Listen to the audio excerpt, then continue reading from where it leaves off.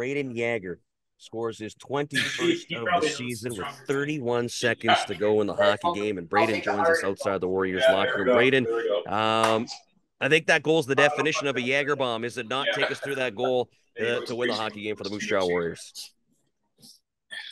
Yeah, I mean, obviously 5-on-3s, you're going to get opportunities, and kind of thought I had a little bit of space to walk in and shoot, and I think it deflected off their D man or something and went in, and but yeah, I thought it went off Ats and he got his hat trick, but I'll take it.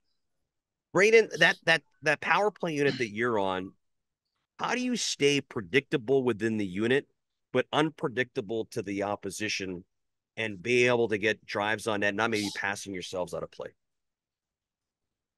Well, yeah, I think when you're playing with four players that are so highly skilled and so smart, I think it's pretty easy. Yeah, they're obviously we have Kinger drawing up plays and stuff like that, so it's pretty easy. But yeah, I think just finding open space and moving the puck pretty quick and making sure we're getting pucks to the net, and obviously Ats is pretty good down there, so he'll smash away the rebound.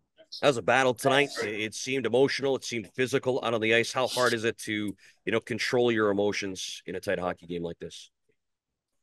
Yeah, I think both games this weekend were fast paced, and the way they played really hard, and so do we. So yeah, I think it was pretty physical, and I think not to just get pushed around. I think we did a pretty good job of pushing back and not letting our foot off the gas. So I thought a couple calls didn't go our way, but yeah, I thought we were pretty determined and did a pretty good job fighting through it.